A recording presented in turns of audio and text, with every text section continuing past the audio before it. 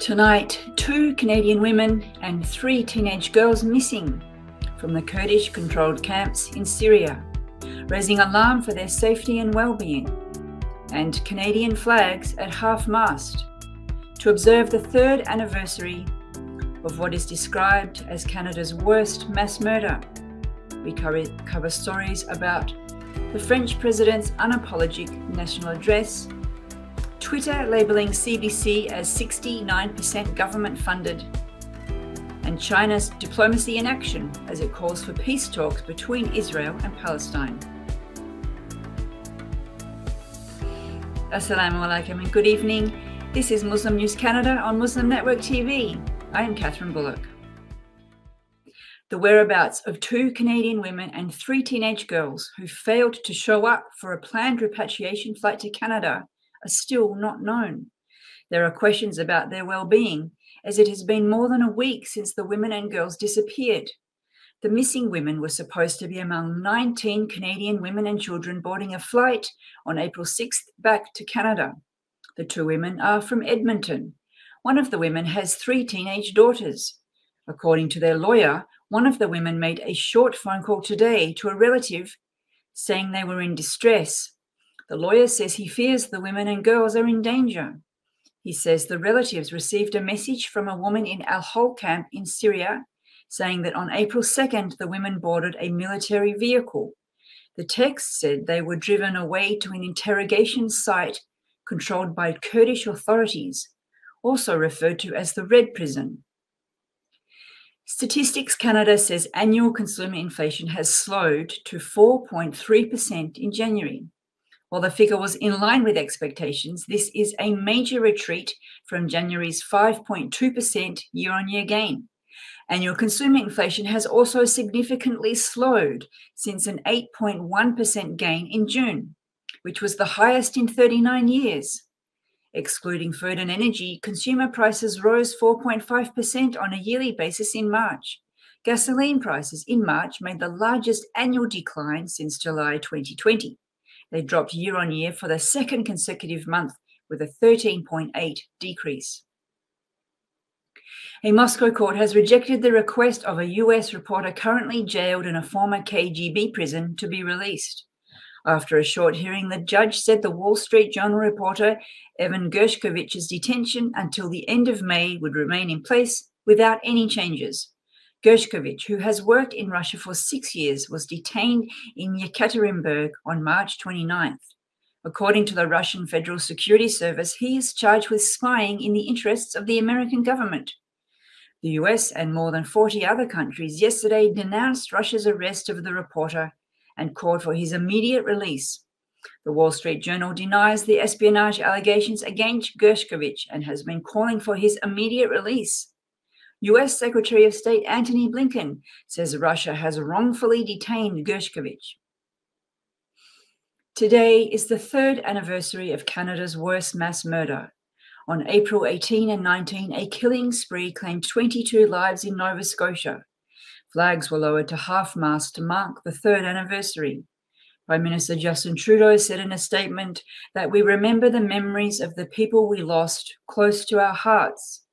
3 years ago, a gunman wearing the uniform of a Royal Canadian Mounted Police officer and driving a vehicle made to resemble a police cruiser began his rampage. Provincial flags were flown today at half-mast on all government buildings to mark the 2 days of tragedy. City buses in the capital of Halifax were pulled over at noon for a moment of silence. The Mass Casualty Commission inquiry report deplored the RCMP's response to the mass shootings. French President Emmanuel Macron is unmoved after 3 months of protest against his pension reform plan. In his first public appearance yesterday since the controversial reform has been signed into French law, Macron defended the plan as necessary and stated doing nothing was not a solution. Macron says he understood the anger felt by the French. His speech was met with yet more, sometimes violent protests throughout France. Macron says he regrets that no consensus has been found on the change. Macron signed the legislation early Saturday, just hours after the Constitutional Court accepted its most important change, to hike the retirement age from 62 to 64. The left and unions dismissed Macron's latest attempt to ease tensions and warned of mass labour protests on May 1. Polls have consistently recorded a majority of French opposed to the reform, which the government rammed through Parliament using a controversial mechanism to avoid a vote. Macron's personal popularity ratings have eroded with his latest move. Some analysts suggest he has given a head start to far-right leader Marine Le Pen in the 2027 elections. Please stay tuned. We will join you after a short break. Assalamu alaikum and Ramadan Mubarak. I'm here to ask you to support something which we are watching right now, Muslim Network Television. Just like PBS, NPR, or even your masjid, we depend on your donations. We broadcast Muslims, we put Muslims on air, we bring good news, we counter negative media with positive media. And here is an example. When the terrible earthquakes hit Turkey and Syria, Muslim Americans donated $100 million within 5 days. That was more than what US government gave in the same time. Getting our news out is what Muslim Network does. This Ramadan, stand for your community. Donate to Muslim Network. Do it now. Visit muslimnetworktv. Thank you so much, and assalamu alaikum. China is calling the arrest of 2 Chinese men in the United States a political manipulation. The news comes after US authorities have arrested 2 men yesterday for setting up an unauthorized Chinese police station in New York. They have also charged dozens of Chinese security officials for a campaign to monitor and harass US-based dissidents. According to the US officials, 2 men opened an office last year in Manhattan's Chinatown at the behest of China's National Police Force. The federal district attorney in Brooklyn says the office, which was not registered with the US government, performs services like renewing China-issued driver's licenses. The attorney says it also took a role in helping track down and harass fugitive dissidents from the People's Republic of China. Canada and several European governments have cracked down on similar operations. Elon Musk seems to be making a joke at the Canadian Broadcasting Corporation's expense. He has labelled the CBC's Twitter account with a description that says, quote, 69% government-funded media. The news comes after the online streaming platform labelled the CBC's official account as government-funded at the behest of Conservative leader Pierre Poilievre. The CBC responded by saying that it was less than 70% funded by the government. It also said it was pausing its Twitter activity for some time. Poilievre has applauded Twitter's move. The Conservative leader has pledged to defund the CBC if he is elected Prime Minister.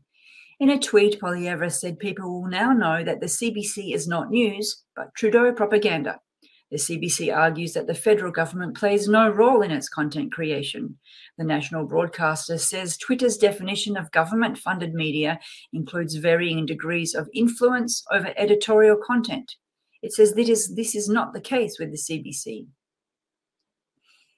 The Sudanese army has agreed to a temporary ceasefire with its rival, the paramilitary Rapid Support Forces. The news comes after explosions have rocked the Sudanese capital, Khartoum, for the 4th day. So far, the fighting has claimed nearly 200 lives. Loud explosions were heard this morning in Khartoum, where militiamen in turbans and fatigues roamed the streets. A weeks-long power struggle between the forces of 2 generals erupted Saturday into deadly violence. The generals are former allies who seized power in a 2021 coup. In a statement, G7 foreign ministers meeting in Japan called for the warring parties to end hostilities immediately. Terrified residents of the capital are spending the last and holiest days of Ramadan watching from their windows as tanks roll through the streets. Many have lost power and internet connection after 4 days of sporadic supply, and residents are finding it increasingly difficult to get reliable information. Food supplies are running out as the violence has prevented the few grocery stores that remain open to replenish dwindling stocks. The fighting has also damaged aircraft and brought a halt to flights to and from Khartoum Airport. China is ready to broker a peace deal between Israel and Palestine. This is its latest effort to bring peace to the region. The news comes after China's foreign minister called his Israeli and Palestinian counterparts yesterday, offering mediation to end tensions between the two sides. In an unprecedented move, last month China restored diplomatic ties between Iran and Saudi Arabia. A statement issued by the Chinese Foreign Ministry says Beijing encourages Israel and Palestine to resume peace talks. The two countries have not engaged in a peace dialogue for more than a decade. Israeli Prime Minister Benjamin Netanyahu is adamant about building new settlements in the occupied West Bank. The world community, including his close international allies, consider the settlements illegal. A statement issued by the Israeli Foreign Ministry says Beijing and Tel Aviv discussed preserving peace in the Al-Aqsa compound during the holy month of Ramadan. However, the statement did not mention the discussion of peace talks with the Palestinians. Thank you for watching. We need your support for donations. Please scan the QR code on our broadcast or go to our website muslimnetworktv to make a donation so that we can continue to amplify the voices of Muslims in Canada and abroad.